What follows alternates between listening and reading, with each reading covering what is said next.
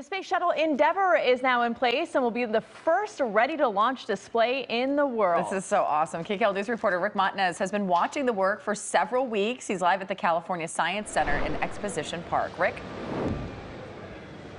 Hey, good morning. You know, they're calling this Go for Stack, and everybody involved in this part of the project, this has been such a big day for them. And check it out. They still have some things to do, but the work crew that's been here all night, they're finally getting a break.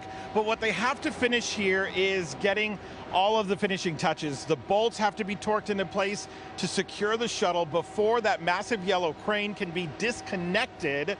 But what you see here is the shuttle, the tank, the boosters, it is all getting into place. We have some video of Endeavour being hoisted up and over the external wall here that is under construction, and then meticulously placing the shuttle into its vertical position. Workers mounted the retired orbital atop its external tank in a move that's never been done before. Also part of the display are the only surviving rocket boosters from the shuttle program. And we showed you these as they arrived here at the California Science Center and then went into place in the vertical display. The whole exhibit will stand 20 stories tall when completed. The shuttle Endeavour came to Los Angeles in 2012 atop a Boeing 747, you'll remember, and you will get to see the shuttle from all angles when it's complete. This will be here now basically forever. This is permanent home.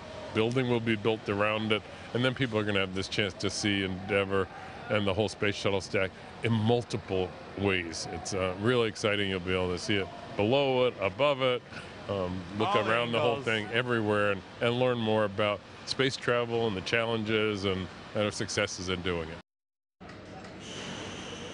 Unparalleled access you will have here once everything is all set up and the Samuel Ocean Air and Space Center opens.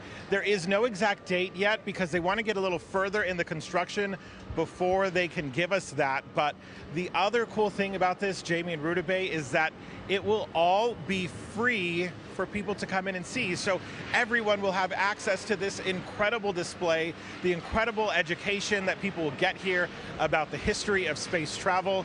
It is pretty exciting. Back to you. Yeah, when you make it free, it makes it accessible to everybody, which is amazing. Rick, thank you so much.